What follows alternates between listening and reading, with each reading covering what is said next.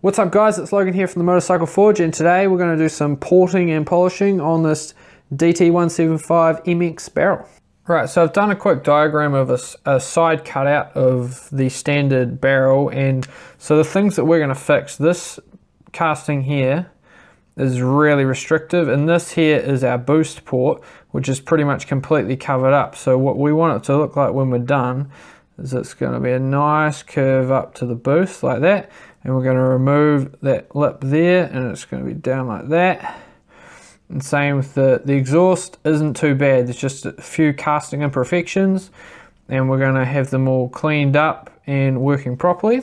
So this is what it looks like down our intake with the restricted boost port, and this is our goal. It'll be a smidge bigger, it'll be nice and smooth, and our boost port up the top will be a lot bigger and no restrictions around this area there. What we're going to use to remove most of the material, do all the hard work, is our die grinder here. So we just got a Dremel, got a nice spherical burr on it, which will make it nice and smooth.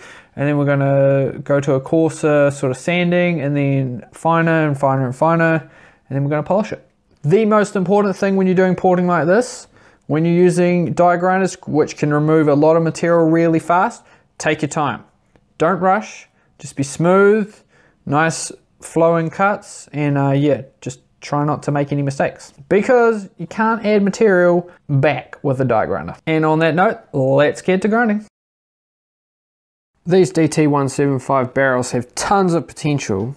So pretty much the designer at Yamaha is like, yep, we're gonna make this super fast 175 air-cooled two-stroke. And so that's what he designed. And then the barrel, so all the castings and the cast iron and everything are actually really good timing, but then the aluminium behind that doesn't match up, and they've got big lips and all sorts of things to restrict them and improve emissions, stuff like that, which is super great news for us. All we've got to do is smooth out the transitions from the intake to the cast iron, remove the obstructions and the restrictors, and then we've got ourselves another 3 or 4 horsepower and a super peaky Dt175.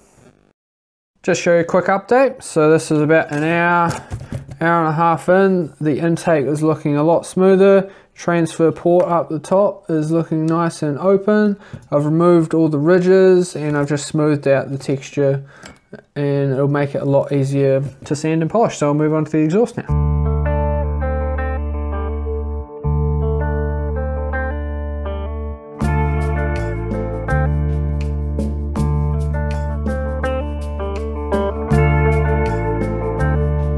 And this is what our exhaust looks like after dremeling. It's nice and smooth, which is good. And we're going to move on to transfers, and then we'll polish the intake. This one will get polished as well, but I'll do that off camera. Right, I've just quickly cleaned up the transfers, so they're looking, well, the entrances are nice and clean. So our intake, which is looking super sharp right now, we're going to grab some sandpaper and start sanding.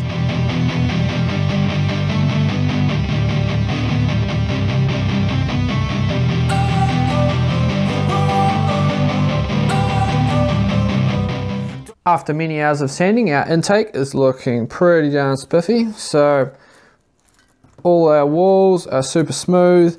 You can see in the floor there's a few imperfections, but that's from the casting, so I won't actually be able to remove them. But so now I started off with 120 to 180 grit, and now I'm going to move on to maybe 400 grit. I think should do it, and I'll see how that goes. A couple of things that I would definitely recommend if you're doing the sanding by hand is wearing gloves, because otherwise you may lose your fingerprints. The sandpaper that I'm using is wet and dry, and I'm using it with water to help remove the material. Now this sanding took me about 4 hours, so if you want to do it quicker than that, I'd recommend using power tools. And there's plenty of wee attachments you can get to do that, and it'll speed it up dramatically. I've just finished sanding with a 1500 grit, so this is what our finished sanding looks like. So it is pretty smooth and there's a couple imperfections, but it's looking super good. So now we're going to get on to polishing. So I've got some auto sol polishing compound, got a clean rag, and let's see how shiny we can get it.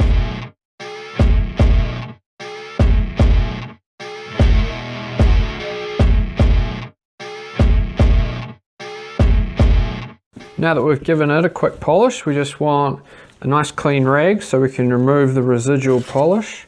You just want to get that in there, and because yeah, it'll come out black, and you just gotta remove a bit more. Do that a couple times on each side just to make sure you got everything.